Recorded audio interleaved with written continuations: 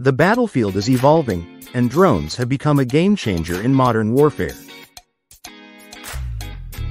From reconnaissance UAVs to deadly loitering munitions, their widespread use demands new and cost-effective countermeasures. Enter the Kreuger 100, a next-generation drone interceptor developed by Swedish startup Nordic Air Defence.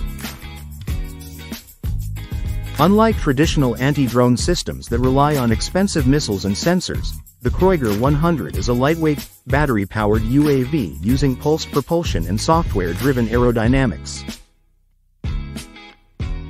This significantly reduces costs compared to conventional solutions, making mass deployment feasible. Designed to counter platforms like the Russian Orlan 10 reconnaissance drone and Iranian Shahed loitering munitions, it offers a versatile and effective defense solution.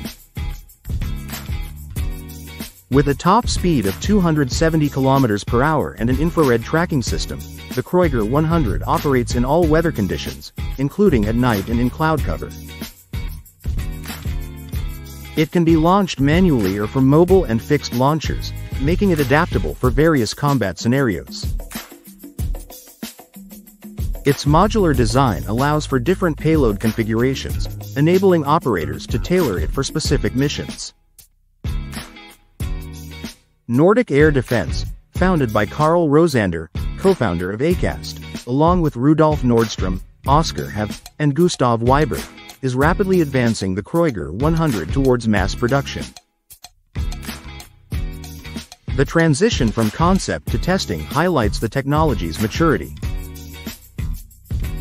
As drone warfare continues to evolve, scalable and cost-effective solutions like the Kreuger 100 will play a crucial role in modern air defense. Would you trust AI-driven drone interceptors on the battlefield?